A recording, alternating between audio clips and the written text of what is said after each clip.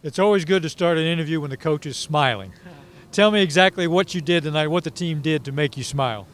Well, I mean, it's a good win against a quality opponent. Obviously, Brown was undefeated coming in, and 28 in one poll and 21 in another poll, and started the season really strong. So I'm just really pleased with the effort of the guys. They came out and they worked and they competed, and were able to get a good win against, like I said, a quality opponent.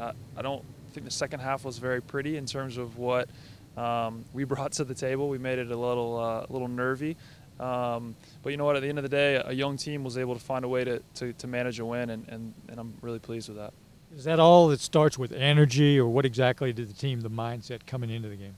Well, I think they were ready to come back and play at home. Obviously, we were coming out of a loss on Sunday against UIC, so the opportunity to get back onto the field, and it's always a little bit more special when you're at home and against a quality opponent. And we had a great crowd tonight, so those little extra bits of motivation, usually tend to serve the home team well, and I thought we did a good job of capitalizing on that. At a first glance, what were the highlights? What did you see from your team that you really liked the most? Well, we haven't really struggled to score goals this year. So the first half, 3-2 at halftime, it was, you knew both teams were going to kind of clamp down a little bit defensively in the second half. So, we did create some opportunities for ourselves in the first to then put some goals away. But at the end of the day, I'm most pleased that a young team was able to find a way to get a win, and that's something that we can build on moving forward. And they'll take the confidence and the experience of this. And we've said all along that this group of guys is going to have to learn some stuff along the way. And I thought they learned a good bit about themselves tonight. Congratulations, thank you. Thanks, Charlie. Great win for Georgia State tonight, Eddie. Tell us what the team's mindset was coming into the game, and then what actually happened during the game to pull off the big upset. Yeah, no, we knew we needed to bounce back from the game on Sunday, and we put a lot of work in. We'd recognise that the game wasn't really good enough on Sunday, and we knew we needed to come back, and we did. And it was a tough game, but I thought we played well and sort of got the deserved victory.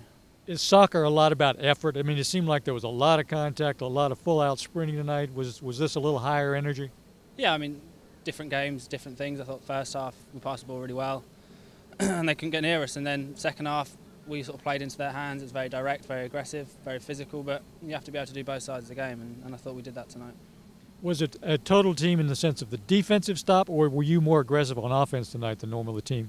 Well, we wanted to take the game to them. And I thought we passed the ball very, very well sort of to begin with, and then got away from that a little bit.